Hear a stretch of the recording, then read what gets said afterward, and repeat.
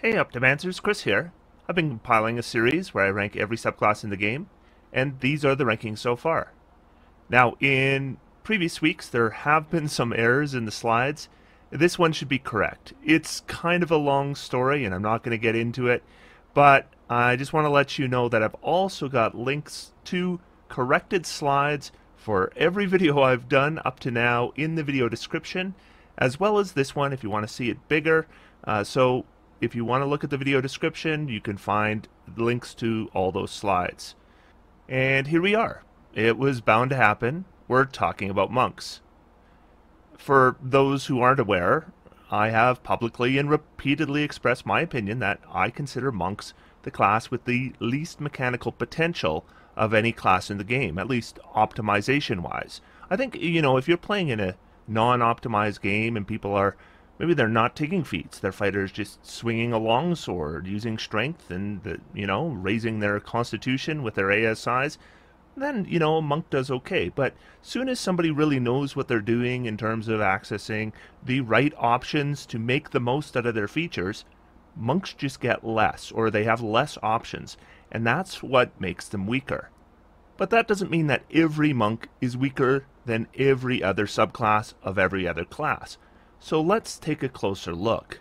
If you'd like to support this content, consider supporting me through Patreon. There is a link in the video description, and patrons of this channel can look at these videos early and non-monetized, and top-level patrons meet me for some D&D every month. Today I want to recognize these top-level patrons: Cass Byrne, Christian Wyndham, Unknown Watcher, Craig Locklear, Dank Train, Dash Panther, Dave Peters, David F., David Oliveira, and David W. Skivens. Thank you all so much for your support. Let's get started.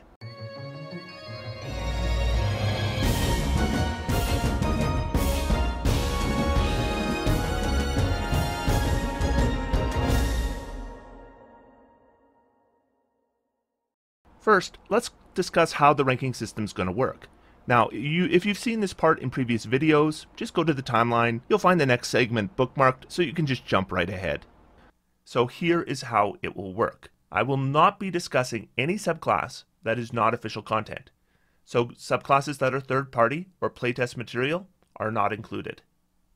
This is a power ranking, so I'm not taking into account how well they are designed in this ranking or my personal preference. This will take into account how powerful they are as a single class build, as well as how powerful they are when multi-classed. I will be assuming feats are allowed and used, and that all the optional class features in Tasha's Cauldron of Everything are allowed as well. Just some things to note as well. Features are weighted by how soon they are received. A feature you get at level 3 is much more valuable than a feature you get at level 10, because these features see way more gameplay when you actually play the subclass. So this is not a comparison of which of these subclasses are more powerful at 20th level. I don't think that's very relevant to players. This is a comparison as to which you will find most powerful, assuming you are starting at low level and advancing levels through gameplay. A feature you have for 100% of that time is 5 times more valuable than a feature you're going to have for 20%. And although I will consider all 3 pillars of gameplay, I will be weighing the combat tier most heavily. The combat tier tends to be the tier that is most reliant on mechanics, and mechanics is what I'm looking at here. I also assume you will not be playing as a solo character. So features that work well with teammates, or even better, improve your teammates, will be considered in the ranking.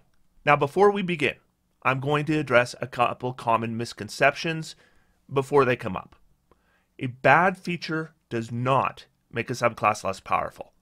I can add 10 terrible and practically useless features to the most powerful subclasses, and they're still the most powerful. I'm only looking at features that make a subclass better. Secondly, just because a feature can be replicated with a feat does not mean the feature isn't good. Feats are not free, and they can be very powerful. They can even be more powerful than a subclass feature. So a feature that can be replicated by a good feat can still be a great feature, improving the power level of the subclass. And the person playing that subclass has 1 extra feat they can use on any of the many potent feats in the game, I guarantee you're not going to have enough feats, and having one more is a big benefit. These rankings, of course, are subjective, and I don't expect anyone to agree with them in their entirety.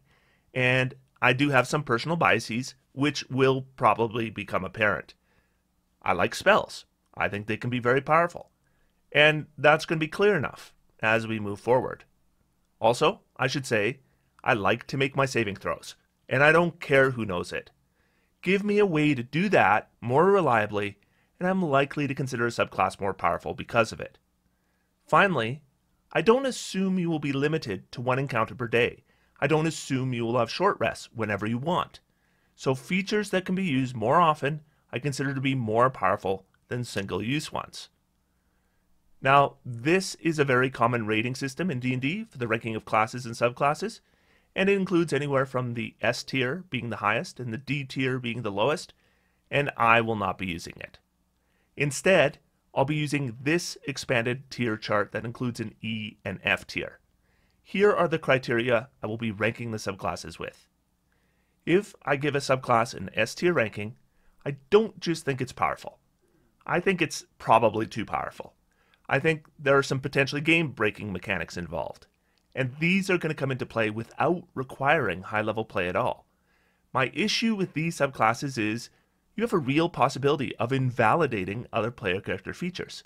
This can lead to overshadowing other players, and so if you're a power gamer, these options are for you. If you aren't, I think I would think carefully before selecting an S-tier subclass. If I give a subclass an A-tier ranking, I think it's a very powerful option. Characters using an A-tier subclass are easy to optimize and have features that should be showstoppers in gameplay, stomping down challenges with abandon. We may not break the game, but we're definitely going to make it a fair bit easier. If I give a subclass a B-tier ranking, I think it's a good subclass. Optimizing a B-tier subclass should result in a very effective character that has a strong contribution to a party of characters. Even with limited optimization, a B-tier subclass is probably still going to be reasonably effective.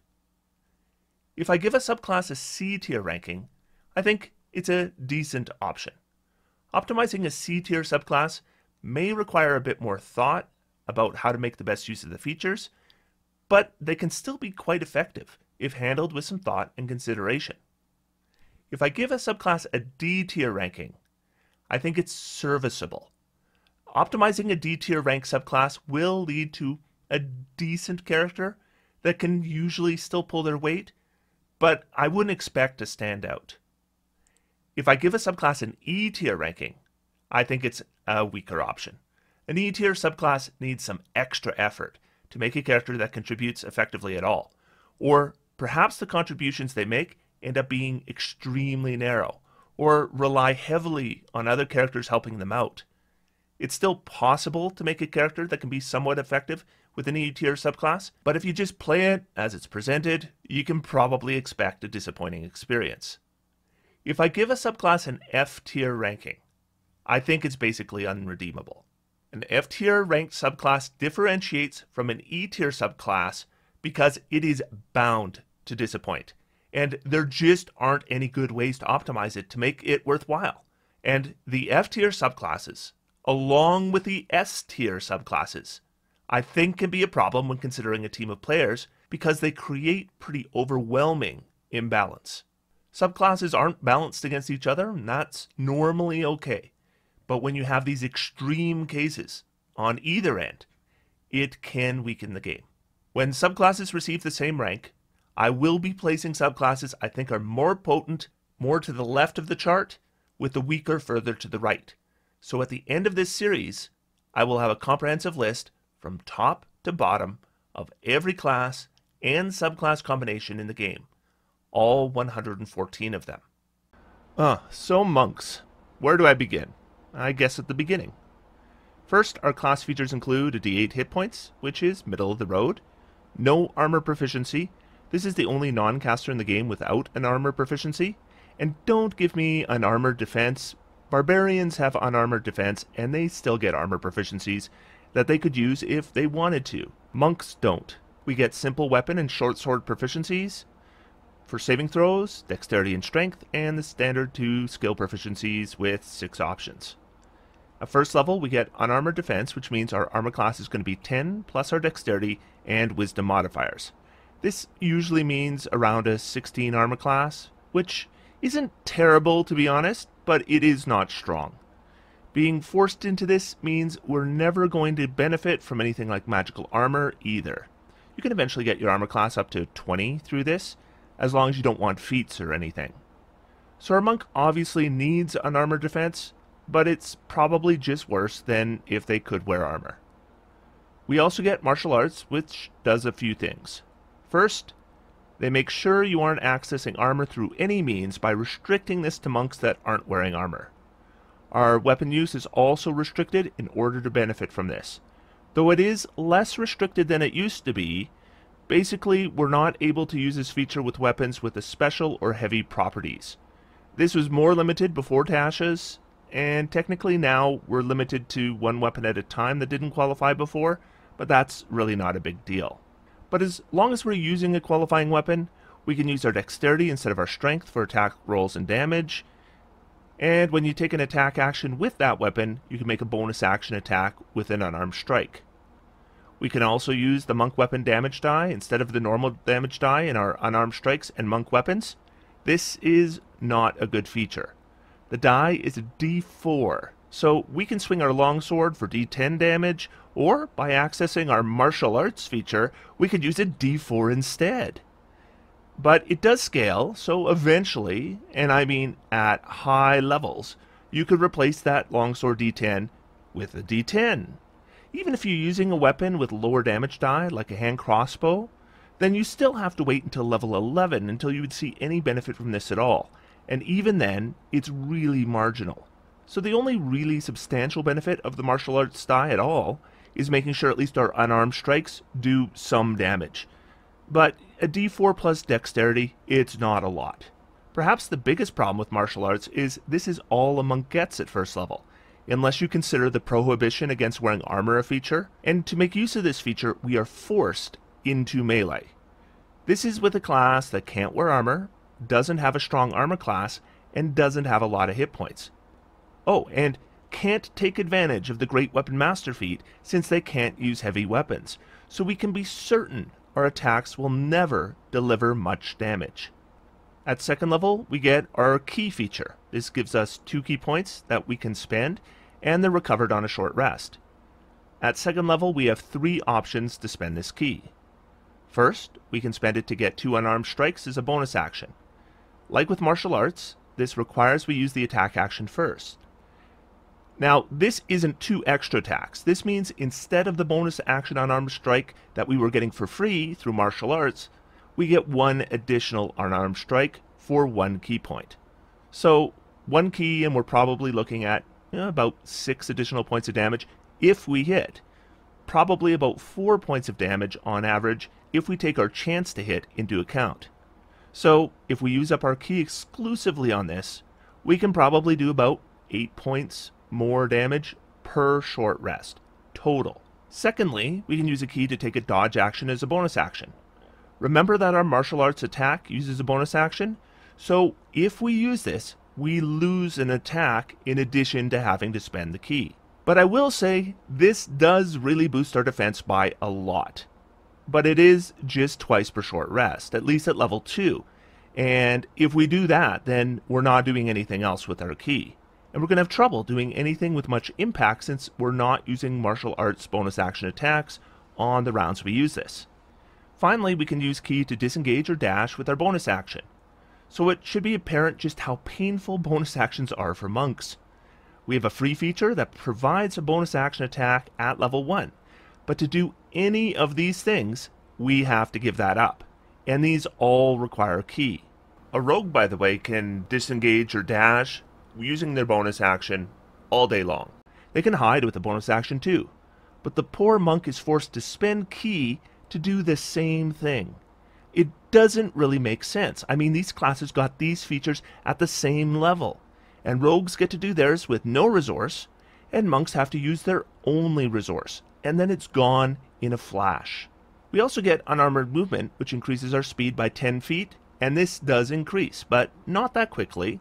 Level 6, we get an additional 5 feet of movement. We also, at higher levels, can do interesting things like run up walls and that kind of thing. Now, my main problem with this feature isn't that movement speed isn't useful. Movement can be really useful.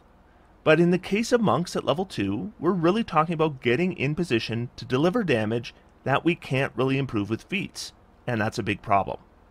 If monks could just use heavy weapons, and use those weapons with their martial arts attack as well, this movement speed would be huge.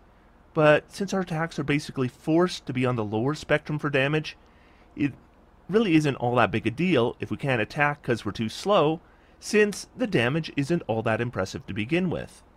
And to be clear, a monk at level 2, subpar damage is really all they can do. We get our subclass at level 3, and we'll get at least one feature right away. Then we get another at level 6, 11, and 17. My general assumption is that most campaigns are done by level 12, so just like with the other classes, I won't be discussing the super high level feature, as it's probably going to carry virtually no weight in the rankings. The level 11 features I will discuss though, but I am assuming that they will be available for a very small portion of the campaign, so I'm weighting them that way. We can also deflect missiles at level 3, so we use our reaction, and then we can reduce the damage of a missile, very possibly to 0 damage. The problem with this, like many similar abilities, is that the reaction blocks only one attack.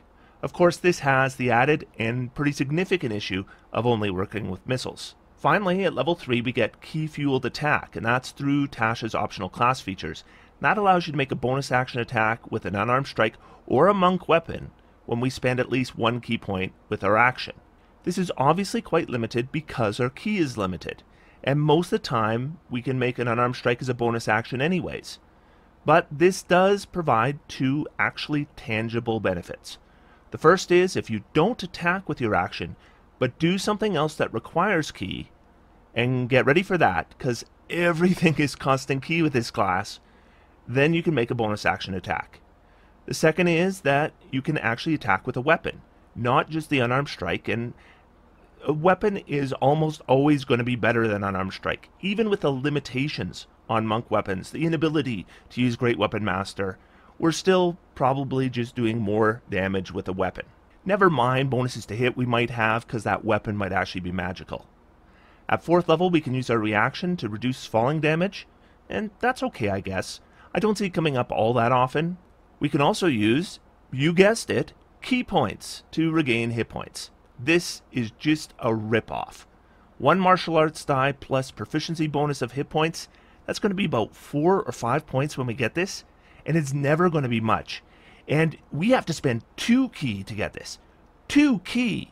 What is going on? At level 5 we get extra attack, and to be blunt, this is the first good feature the monk actually gets. Extra attack is legitimately a good feature.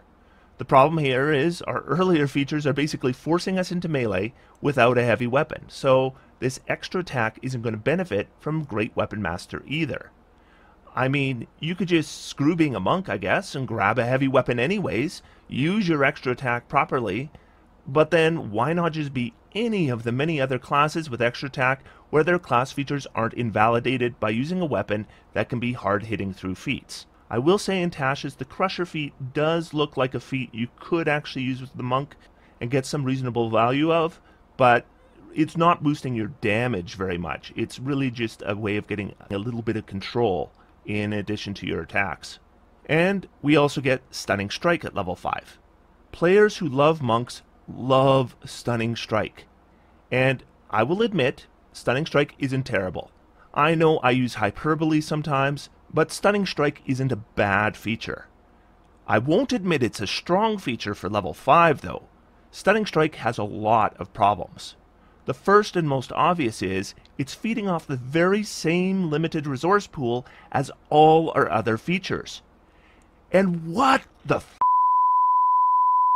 is up with that? Sorcerers don't have to use sorcery points to cast spells, barbarians don't have to expend rage to reckless attack, rogues don't have to expend resources at all for their features, monks are unique, but unique in a terrible way in that they have one really limited and slowly scaling resource that feeds every limited feature they have. And features from their subclass as well, by the way. They're going to feed off the same resource. Monks on paper have ki, but in play, they just don't have ki for long. Stunning Strike requires you dip into the same resource. The second problem with Stunning Strike is it provides a saving throw, and that saving throw is the absolute worst saving throw it could provide. Constitution. On average, Constitution is the highest saving throw that your enemies are going to have. The third problem with Stunning Strike, and this is probably the biggest one, is simply it never gets better. Spells improve with levels. Paladin Smite harder, Rogue Sneak Attack harder, Bard Inspiration dice scale, but the poor monk gets this feature at level 5, and they are relying on it for the rest of the campaign. Of course, a very limited number of times per short rest, and in doing so, prevent using other class features because it's from the same resource pool, and it never improves. I mean, I guess it does improve the same way a first level spell might improve, in that we are getting the effect on a more powerful target as we level up, but it's still just a first level spell. Or in the case of a monk, it's still just the same Stunning Strike we got at level 5. Now our DC can go up, and oh, we should talk about that too, because they decide to set the DC on this for wisdom, not dexterity. So unlike, a battle master that can improve their DC just by increasing the ability score they were going to increase anyways, the monk has to choose. Do they want to keep up with the hit rolls, or do they want to keep up with DCs? That said, if you hit an enemy with an attack, expend the resource, and the enemy makes their saving throw, nothing happens. But if they fail their saving throw, then they're stunned for a round.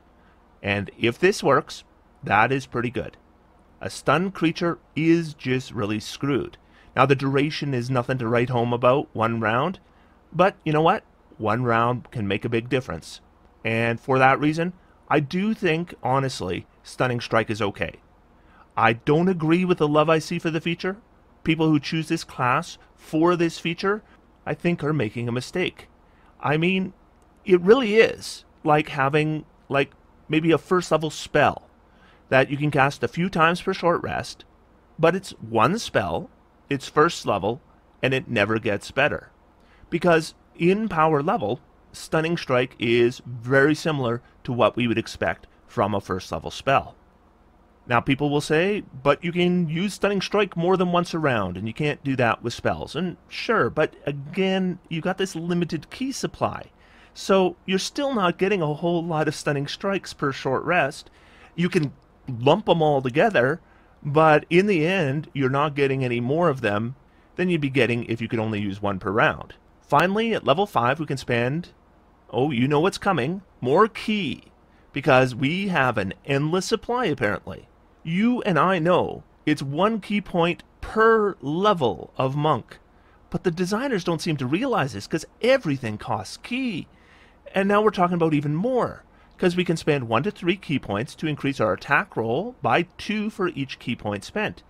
This would be such a great feature, but where the hell is all this ki coming from? At level 6, our unarmed strikes are treated as magical. Obviously this is necessary, because we now have to talk about another problem with the monk chassis. Throughout our career, a significant portion of our attacks are going to be with unarmed strikes. And that means we're not just out of luck when it comes to magic armor, but we can't take full advantage of magic weapons either. I mean, a monk could still use a magic spear, but that doesn't help with their unarmed strikes. Consider it this way. Let's say you're in a party and you find a magic spear. Do we give it to the fighter who makes bonus action spear attacks, or to the monk who makes bonus action unarmed strikes? The monk is just getting less from that magic weapon. At level 7, we get evasion. That lowers the damage from area of effects that normally give a dexterity save to take half damage. This is not a bad feature, but I will point out that a lot of these kinds of effects require constitution saves, and this does nothing for those. But you know what? Dexterity area of effects do happen some of the time, and for them, this is good to have. We also get Stillness of Mind, which allows us to end an effect that caused you to be charmed or frightened using your action. And this one blows. Charmed and frightened absolutely do happen. And a feature that protects you from those is normally something I like. But usually they don't take your turn away from you. And also, there's a lot of Frightened or Charm effects where you don't get to choose what to do with your action. So let's say for some reason the enemy mage decided to cast Dominate Person on you, the monk, for some reason. Maybe they mistook you for a spellcaster because you weren't wearing armor. So you can't end that with this because you don't get to decide to use your action to end that. So this really sucks, because it's often not protecting you at all from the things it is supposed to protect you from. But even when it does, it still steals your action on your turn from you. At level 10, you're immune to disease and poison. Disease really isn't a common problem in D&D, but immunity to poison is legitimately a good feature. And so here's the point where your campaign is probably over. You're probably playing levels 1 to 10 or maybe levels 1 to 12, and then we're done. But do you notice anything missing? Weren't monks supposed to be great at saving throws? Well, we could have become pretty good at saving throws had the campaign went to level 14. Saying monks are good at saving throws is like saying rangers turn invisible. It's technically true eventually, but at most tables it's just not the case. So that's our chassis. It's a non-caster, like no spells. They can't use heavy weapons, so no Great Weapon Master. Their bonus action is definitely not available, so no Polearm Master. Their features require they're in melee, so no Sharpshooter or Crossbow Expert. I mean, I guess you could take Crossbow Expert and then go into melee, but our armor class is kind of reliant on us not taking feats, so there's that too. And then there's Stunning Strike, which is about as good as a first level spell. And like spells, it's fueled off a limited resource. But unlike spells, that resource fuels everything else the class can do. And Stunning Strike is about as good as a first level spell at level 5. And it's about as good as a first level spell at level 20. When it comes to multiclassing, monks are probably actually the worst class for multiclassing in the game, because they are the class that imposes a bunch of restrictions that carry over to your multiclass as well. Soon as you take a level of monk, you have to give up armor, shields, heavy weapons. Most classes only add things when you multiclass into them. Taking away things is fairly unique to monks. Druids technically can carry restrictions for multiclassing as well, but nothing like the monk does. Now, I guess you could just ignore the restrictions, but then you give up the benefits of multiclassing monk, so it's either giving you nothing, or it's giving you some benefits and then taking away other options. Now, if you are primarily monk and then you dip into something else, that can be okay. It should be no surprise that I'm saying this, but monk is the worst chassis in the game. And it's not even that all their features are bad. They have some decent features, but they are forced out of their armor, they're forced into melee, they're forced to use a non-heavy weapon, they're forced to spend a super limited resource to use half of what they get. So the monk needs just a great subclass more than any other class in the game. Well, they have 10 choices. First up, Way of Mercy. This one was introduced in Tasha's Cauldron of Everything. At 3rd level we get 3 features, so 3 features, not bad. Implements of Mercy gives us 2 skill proficiencies in wisdom-based skills and a tool proficiency, so as always, skill proficiencies are okay. Then we get Hand of Healing. We can use an action to heal someone for our martial arts die plus our wisdom modifier. This costs 1 key point, so it's probably half the cost of Quicken Healing, and it can be used on others. The nice thing here is we can use it to replace one of our unarmed strikes with Flurry of Blows, and then it doesn't cost anything beyond the cost of Flurry of Blows in the first place. So this is kind of a no-brainer. Of course you should do this. So you can use your action and 1 key, or you can use your bonus action, 1 key, and make 1 unarmed strike as well. So this feature is pretty good actually. Assuming we're using Flurry of Blows anyways, then this just gives us a healing option in exchange for 1 of the unarmed strikes. Nothing wrong with that. Giving up an unarmed strike is no big deal, as long as we're getting some kind of decent benefit. And the final thing we get at 3rd level is Hands of Harm. When we hit a creature with an unarmed strike, we can spend a key point to do necrotic damage equal to our martial arts die plus our wisdom modifier, and we can do this once per turn. So this one will definitely drain key, but when we take the attack action and we're looking to inflict extra damage, but don't want to spend multiple key points, We could either flurry of blows, or we could use our martial arts attack and then apply this to it. This is the better of those two options, because number one, we only spend the ki if the attack hits, and if we do spend the ki, then we're automatically doing the damage. In the case of flurry of blows, spending the ki is a gamble, and may inflict a similar amount of damage to this, or it may do nothing. So I think this is definitely better than flurry of blows. Now, you can do both, but if you do, you are spending a lot of ki really fast. And again, you just don't have it. The ki is gonna go fast. So I think Mercy does okay at level 3. Hands of Healing is pretty good. Hands of Harm is okay. At level 6 we get Physician's Touch, which is really just improvements for both Hands of Healing and Hands of Harm. Our Hands of Healing now removes a condition. Of course, this is only a benefit if the recipient is suffering one of the applicable conditions of blinded, deafened, paralyzed, poisoned, or stunned. Now, if an ally is suffering any of these conditions, maybe with the exception of deafened, depending, then this alone is going to be well worth the unarmed strike from the flurry, never mind the fact that you get the healing on top of it. This is actually one of the only ways to remove the stunned condition in the game, but removing paralysis, blinded, poisoned is still going to be huge if it comes up. Most rounds you're not going to get any use of that, but when you need it, it's going to be very good. Our Hands of Harm now delivers the poison condition until the end of our next turn. Lots of creatures in the game are immune to poison. But you know what? Even more aren't. And this is taking a feature like Hands of Harm that was okay, and it makes it fantastic. So applying a debuffing condition with no saving throw, plus we do some damage, that is fantastic. If this was a spell, you would get a saving throw, guaranteed. Probably you would take half damage and no condition on a successful save. Here, we use it, and unless they're immune, which, honestly, we probably know beforehand. Like, we know this isn't working on fiends or undead already. But as long as they're not immune, this just works, guaranteed. And that really is something. So Physician's Touch is really notable. The Hands of Healing boost is really circumstantial, but it could be a lifesaver in those circumstances. And the Hands of Harm boost is going to be fantastic in probably more than half your fights. And that is really something. When I said a monk really needed the subclass to deliver, this is what I meant. Also, I'm not going to be saying this often. Here we have two great options, and neither require us to spend extra ki. It's almost surprising. No, it really is surprising to see that the Mercy Monk isn't forced to spend extra ki to have their Hands of Healing remove a condition, and have their Hands of Harm impose one.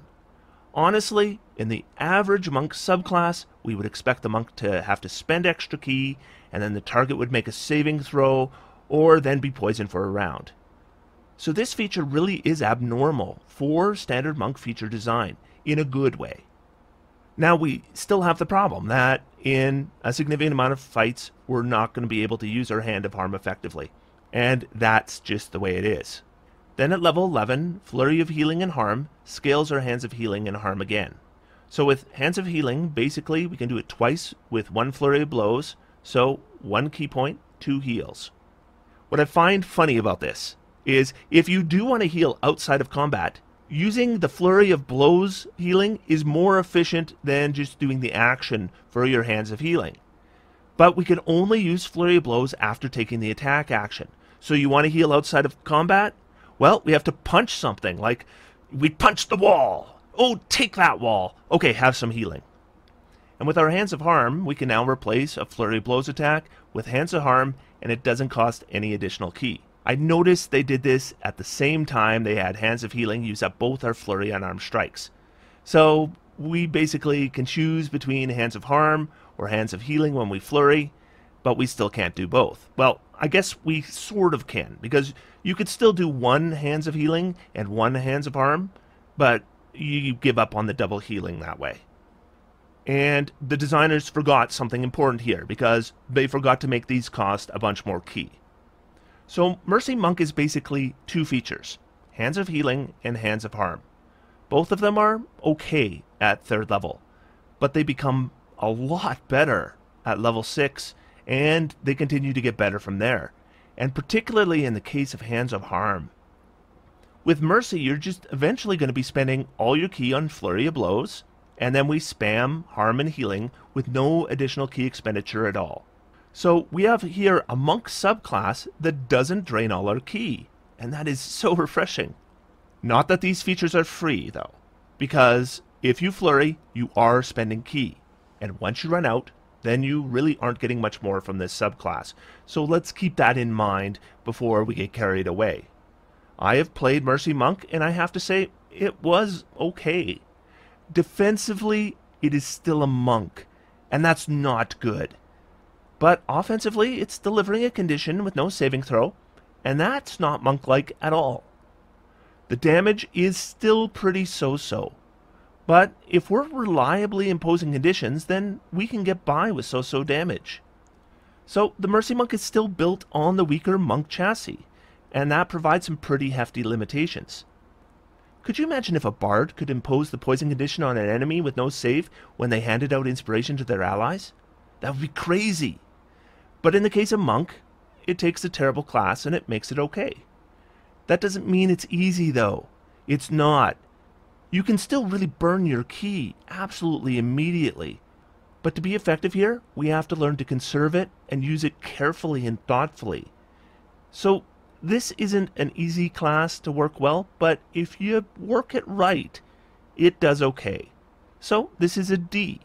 You can make a decent character through Mercy Monk, but this involves some very careful decision making. D ranking isn't bad. D ranking means you can make a decent character, you have to do some right decisions, and you probably aren't going to stand out a huge amount, but you can certainly contribute. So D is not a condemnation here. Mercy Monk is perfectly fine. I have no problem recommending it. But I'm not going to suggest it as one of the more powerful subclasses. The next monk subclass is the Way of Shadow. This subclass is from the Player's Handbook, and honestly, was probably the best monk from that book. Or maybe I should say the least worst. At level 3 we get one feature, Shadow Arts. This provides us a free cantrip, so that's okay. It's a good cantrip too. Then we can cast 4 spells, except we don't get spell slots. We have to use ki, of course we do. And it's 2 ki each. The spells are Darkness, Dark Vision, Pass Without Trace, and Silence. These are all 2nd level spells. Now they could have done some really cool things here. Like, what if the Shadow Monk had been able to see through the darkness they create? You know, like a Shadow Sorcerer can do at the same level. But you can't.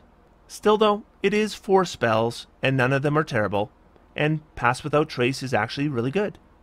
3 out of 4 of them require concentration, and that's another thing. Maybe the monk shouldn't have to have needed concentration, because they definitely don't have Warcaster, they're not proficient in Constitution saves, they can't really afford to protect their concentration like a spellcaster can.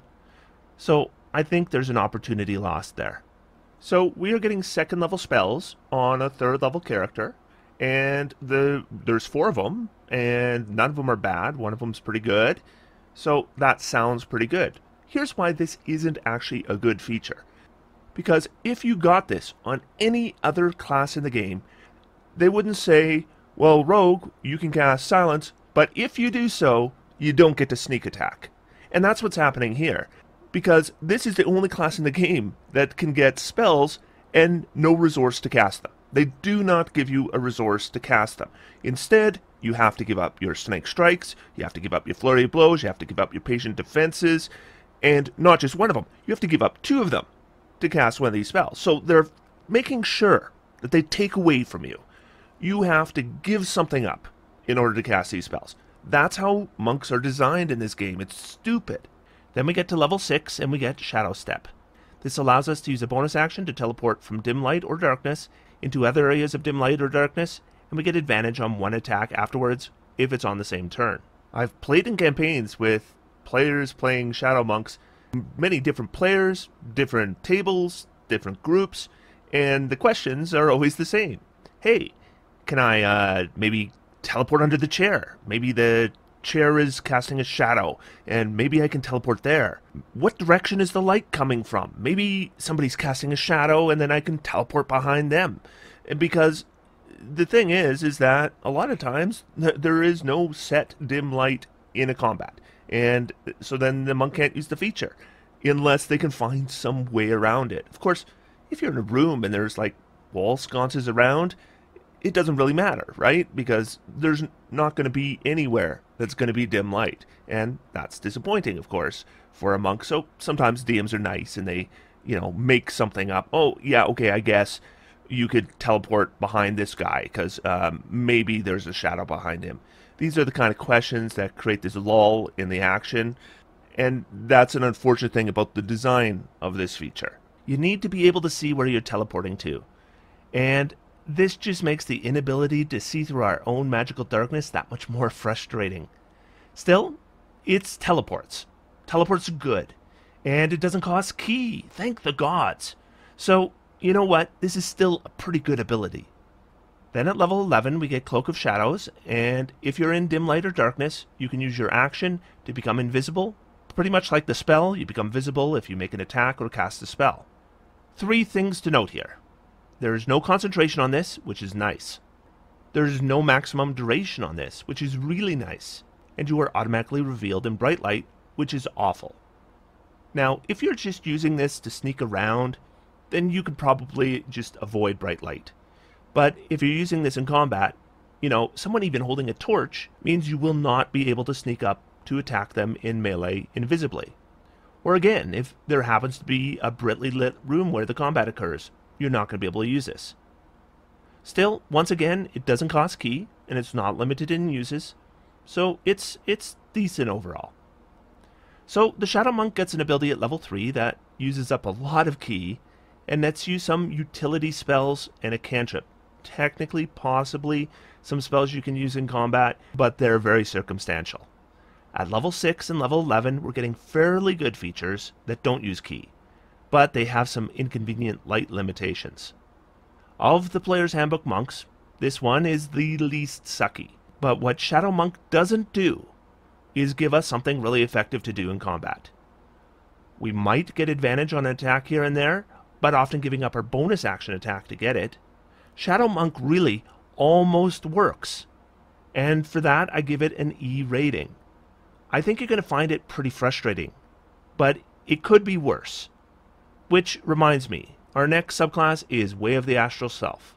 So this one was introduced in Tasha's Cauldron of Everything.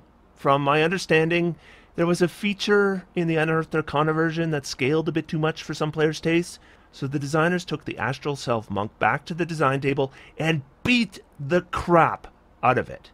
At 3rd level, we get Arms of the Astral Self. So this is a bonus action and costs a ki point.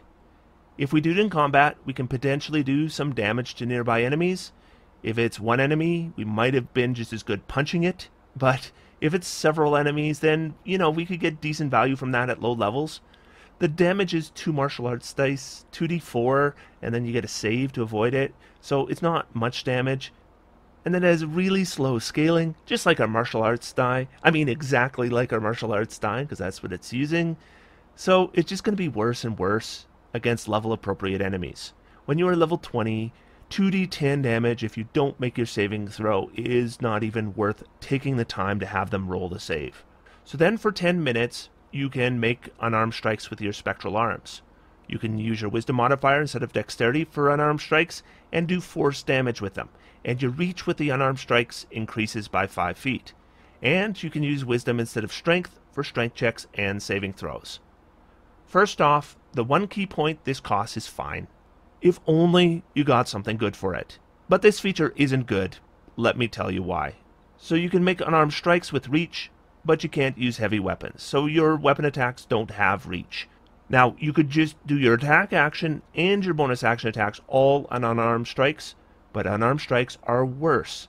Your martial arts die is lousy, and that's what they're based on, and again, no magical weapons. Secondly, you can use your wisdom instead of your dexterity for your unarmed strikes, but same problem. Your weapon attacks still use dexterity, so if you concentrate on wisdom, then your weapon attack rolls fall behind. If you concentrate on dexterity, then being able to use your wisdom for attacks really doesn't do you anything. Also, this feature is limited in use by ki, so if you run out of ki and you didn't concentrate on dexterity, then all your attacks are worse. And switching the damage type to force sounds good, but it's not. Your attacks were going to be magical anyways by 6th level. They probably didn't need to be magical much before then. And once they are, they're just as reliable as force damage, except now your attacks don't even qualify for using the Crusher feat. So you've potentially made them worse. Strength saving throws almost never happen, and then there's the strength checks. Okay, so if you want to grapple, then you can actually not be terrible at it. But you're not good at it. You're not getting advantage or anything. You're just using a non-terrible ability score. So you're as good as grappling as the other average melee character that didn't focus on grappling. I guess you could grapple 2 people and then do your lousy punches on them. So there's that, I guess. You know what this should do? It should give you more attacks with martial arts unarmed strikes. I mean, obviously, that's what it should do. You're running around with 4 arms, and you can't punch any more than you could with 2 arms. I mean, come on. Or maybe you should be able to grapple with them. If you could grapple with reach, now we're talking about something interesting. Or both. But what we get here is all either worthless or tiny stuff. And it's using our ki, and honestly, I don't know if it's worth that ki. Then at level 6, we get Visage of the Astral Self. So this feature, first and foremost, has us spending 2 ki to set up our astral stuff. Like, what the hell? We can't even scale our features without draining more ki. So what do we get? Well, first we get the ability to see in darkness, even magical darkness, for 10 minutes. Boy, wouldn't that have been great on the Shadow Monk, who actually gets the darkness spell. Then we get advantage on insight and intimidation checks. So when I'm making an insight check, I'm seldom prepped for it by activating a feature earlier. And I'm not making intimidation checks with my monk because, you know what, they forced me to focus on 3 specific ability scores, so I had to dump my charisma. And then we can talk to people privately, or we can talk really loud. And that is the whole feature. Now, there are things we can do to make the Seeing in Magical Darkness decent, but there is nothing built into this subclass that allows us to do that. So we're either, making a 3-level multi-class dip to try to do something with that, or we're relying on other party members to do the heavy lifting. Everything else here is super minor, and they're draining more ki for this. So this is a bad feature too.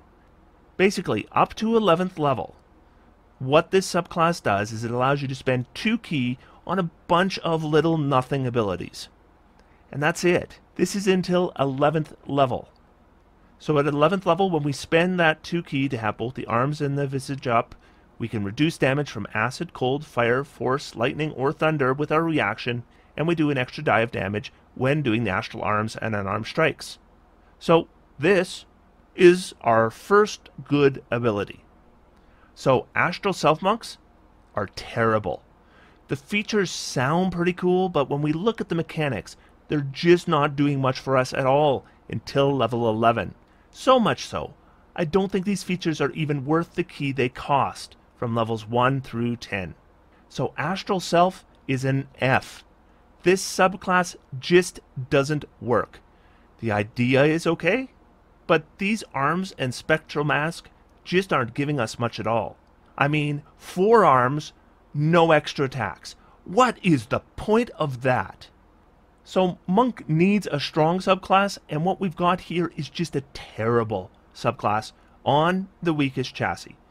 Next up is the Drunken Master. Oh, I watched the movie and I wanted to like this. I really did. This one came to us in Xanathar's Guide to Everything, and one thing we learn about Xanathar is apparently monks get disregarded. So at 3rd level we get proficiency in the performance skill and a tool proficiency. Not the skill I would choose, but fine. Then we get Drunken Technique. This is the primary feature here. Whenever we use Flurry of Blows, which costs a ki, we get a temporary 10-foot movement increase, and we're treated as having taken the disengage action. So this is bad. Let me tell you why. Who looks at the monk class and thinks, there's some challenges here, but you know what would make this work? If they were just a bit more mobile when they spend more ki. Because that is what you've got here. Our Flurry of Blows isn't a great expenditure of ki in the first place, and we're not making it better or giving us a nice alternative or anything. We're improving our mobility. We're already a monk. Mobility is the one thing we weren't bad at. I mean, I guess I can pop into melee, deliver some monk attacks, then pop out. At least until my ki runs out. Is that much better than just shooting a short bow, though? I know, stunning strike. But if I do stunning strike and it does anything, then why did I need to disengage at all? And if I'm spending ki on flurry of blows, and I'm spending ki on stunning strike, I'm going to run out twice as fast. Then at level 6, we get Tipsy Sway. We can get up from prone with 5 feet of movement. Wow, that's handy. Then we can spend a ki when we are missed with a melee attack, so I guess we didn't get much use out of that disengage after all. And really, don't expect to be missed all that often. And then we can use our reaction to have that attack hit a different creature of our choice that we can see within 5 feet of us. So this is a bad feature. Let me tell you why. Okay, so let's ignore that part, getting up from prone. It is not worth talking about.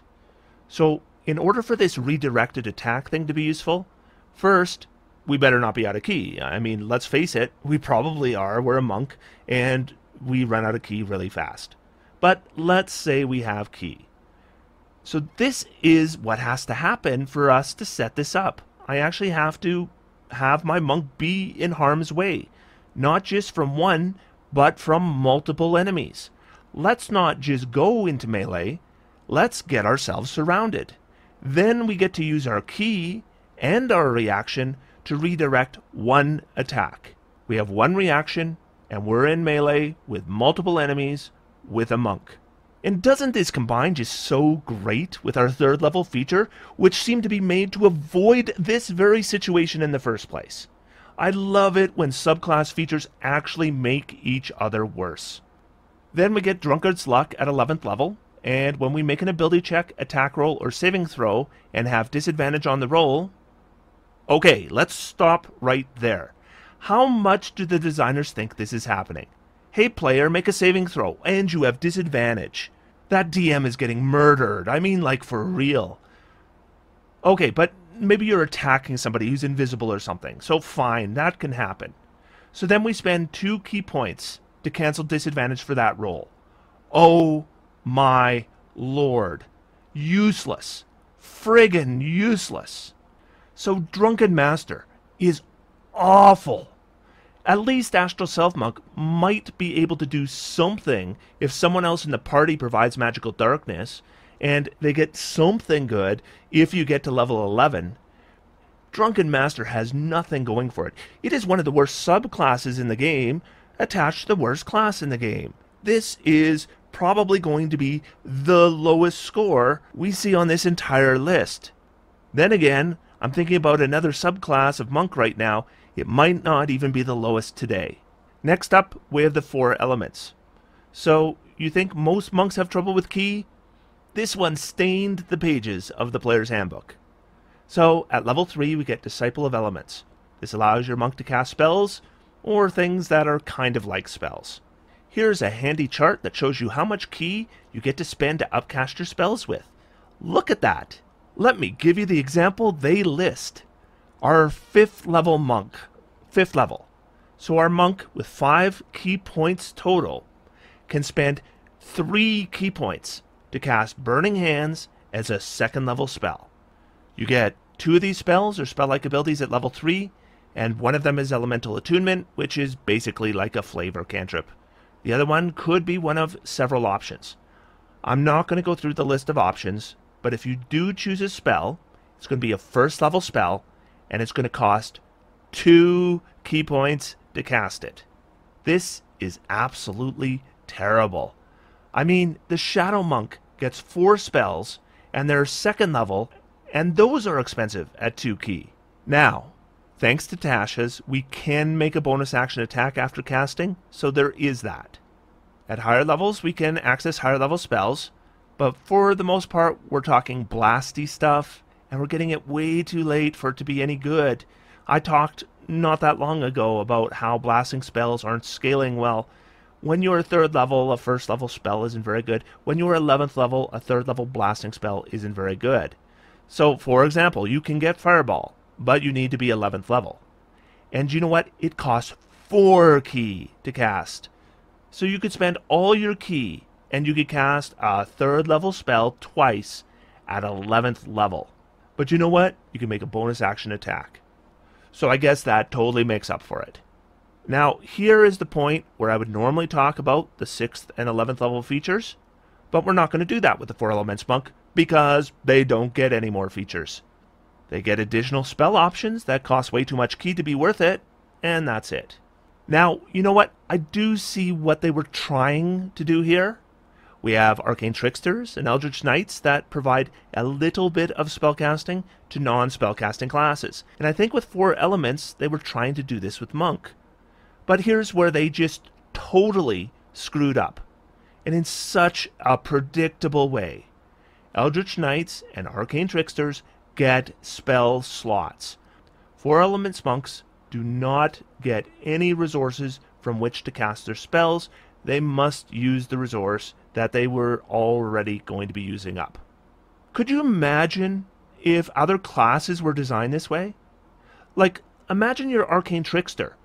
You can cast a spell, but you can't sneak attack anymore until you take a short rest. Or your Eldritch Knight can cast a spell, but you have to expend your action surge. That's basically what they did here. They provided spells, but they didn't provide the resource to cast them. So you're giving up your class resource that you needed elsewhere. This is a massive design miss. I like spells, but this is like not really a spellcaster at all. Not even like a 3rd spellcaster like Arcane Trickster and Eldritch Knight. They are both much better spellcasters than 4 Elements Monks. This is an F. But you know what? Probably still better than either the Drunken Master or Astral Self Monk. Next up, Way of the Kensei. This one was released in Xanathar's Guide to Everything. At 3rd level, we get 4 features. It's really 3. First, we get Kensei weapons. This allows you to get proficiency in a melee and ranged weapon, and you treat those weapons as monk weapons. Just like with a base monk, these can't have the special or heavy properties, so same problem. Then we get Agile Parry. If we use our attack action to make an unarmed strike instead of a weapon attack, and as I mentioned before, that is a bad trade-off, then you get a +2 bonus to armor class until your next turn. And get this, we don't have to spend our reaction, and it's against all attacks during that time. And we don't even have to spend a ki point. So there is a sacrifice for doing this, but this is actually good. This is a good feature. Then we get Kensei Shot, which allows us to use our bonus action to get a bonus d4 damage on a ranged weapon attack. So it's like all those subclasses that provide a bonus die of damage to a single attack.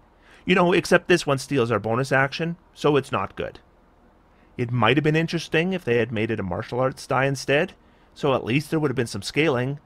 But no, bonus action for a potential d4 of damage. You know how good that is? Look at the Spore Druid. There was a feature that I wouldn't even talk about because it's so bad. This is basically the same thing, except it's using a bonus action instead of a reaction. Then we get a tool proficiency. So, like I said, it's really 3 features. So overall, Agile Parry is good. Kensei Weapons was okay before all monks got basically the same thing. I guess it does give you the proficiencies, otherwise you would have to get them like through your race or something. And Kensei Shot basically takes a class that's bad at ranged and makes it so it's bad at ranged still. Then at level 6, we get One with the Blade. Our Kensei weapons are treated as magical. I mean, I would hope that's not going to be a problem. I think in most campaigns, that's redundant. I do think there are some campaigns where this could be really helpful. But most of the time, I would expect it is not going to do anything for you. Then we get Deft Strike, where we can spend 1 ki to do extra damage to a target equal to our martial arts die. To anyone who thinks this is good, go back right now, look at Hands of Harm on Mercy Monk. This is a drain of the same amount of ki for less. If you are finding you have more ki than you want, just flurry. It'll do more damage. Our final feature at level 11 is Sharpen the Blade. This allows you to enhance your Kensei weapon by using a ki. You can spend up to 3 points and you get a bonus to attack and damage rolls equal to the amount spent for 1 minute. This would be awesome, except it has no effect on a magic weapon that already had a bonus to attack and damage rolls. Now, surely, surely, by level 11, this is tier 3, we have a decent magical weapon. Maybe it doesn't have a bonus to attack and damage rolls. Maybe it's a flame blade or something. But most magical weapons aren't going to work with this. So let's say we have a +2 weapon. So we can put that weapon away, then pull out a non-magic weapon, then use our bonus action and 3 key points to get +3 on the weapon for a minute. Now, I had another video where I talked about some of the issues with DPR calculations. This particular feature is one that really skews with DPR calculations, gives you some really misleading information, because when we do these kinds of things, we assume no magical weapons. But you are level 11. You are likely rocking a great weapon, and this feature likely won't work with it. And so in reality, it may not increase your DPR at all, or at least much less than the numbers would have indicated, and it's the huge drain on ki. This still isn't a terrible ability. Like I said, there are some weapons, even magical weapons, this can work with, and then it's a pretty significant bonus. So some of the time it's going to be decent, and then some of the time it's going to be pretty bad. So overall, it's, okay. So we get a feature that can give us a +2 to armor class by giving up a weapon attack for an unarmed strike, which is good. And we get a bunch of other stuff. I think a lot of people like this one a lot more than I do. But you know what? +2 armor class is a big deal. And on a monk, you really kind of need it. So I can see an E here. That brings us to Way of the Long Death. This was introduced in the Sword Coast Adventures Guide. There were actually 2 monk subclasses in that book, because of course there were. At level 3, you get Touch of Death. This gives you temporary hit points equal to your monk level, plus your wisdom modifier whenever you reduce a creature within 5 feet of you to 0 hit points. Now this is a good feature. It would have been a heck of a lot better on a chassis that can actually reliably down enemies. But you know what? We could always carry around a bag of rats. You know what? On second thought, we're a monk. I'd be careful taking on a rat. I'm joking. Truly though, I do not expect this to be the character to be getting a lot of killing blows in combat. Martial arts die plus dexterity attacks just aren't well suited for that. At 6th level, we get Hour of Reaping. This requires an action and can potentially frighten creatures within 30 feet of us for 1 round. This feature is almost really good, but there is one thing that actually makes it pretty bad. The duration, of course, is not good, but the brutal thing here is the friendly fire. 30 feet around us, and we can't exclude anyone? How are we supposed to do that without catching allies?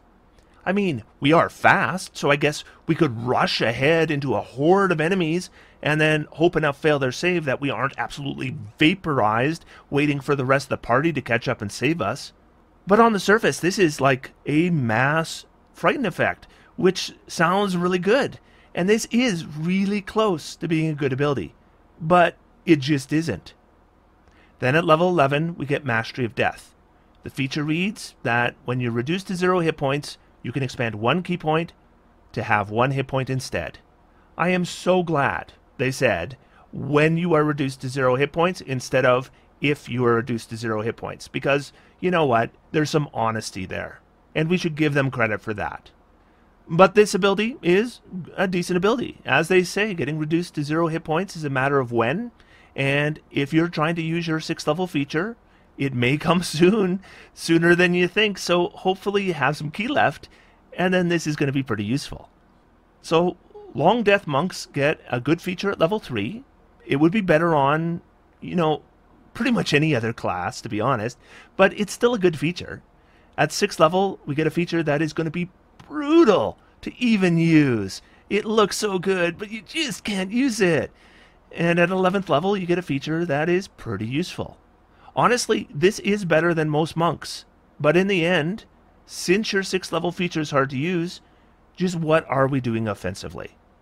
Stunning Strike! Stunning Strike! Yeah, I know. Next up is the Way of the Open Hand. This was a player's handbook monk, and is probably the most iconic monk there is. At level 3, we get Open Hand Technique. So this is an enhancement to our Flurry of Blows feature, which on its own isn't all that great. So, like with the other features we see tied to the Flurry of Blows, you still have to use the one key point to use it. So although the key point isn't specifically tied to this, remember at level 3, this is 3 times per short rest maximum. And only if we don't use any of our other key-based features. But, you know what? When we hit a creature with a Flurry of Blows attack, we can have it make a dexterity saving throw or fall prone, or we could have it make a strength saving throw or get pushed 15 feet away from us, or we could remove its ability to take reactions. So this is not bad. It's not great, but it's not bad. The save or knock prone is probably no more reliable than any strength-based melee character shoving prone, probably less reliable actually, though we don't have the size limitations. The push effect, I just can't help but think if we took Crusher, they wouldn't get a saving throw and we could pick a direction for them. They wouldn't move as far, and again, there's size limits involved, so this still might be the way to go. And removing the reaction could be okay if they have decent reaction, or even the opportunity to use a reaction. You know, in most turns, most enemies don't use a reaction. But you know what? This is okay. Then at level 6 we get Wholeness of Body. This allows you to regain 3 times your monk level and hit points as an action once per long rest. So this is bad. Let me tell you why. 18 hit points when we get this, of healing once per long rest as an action.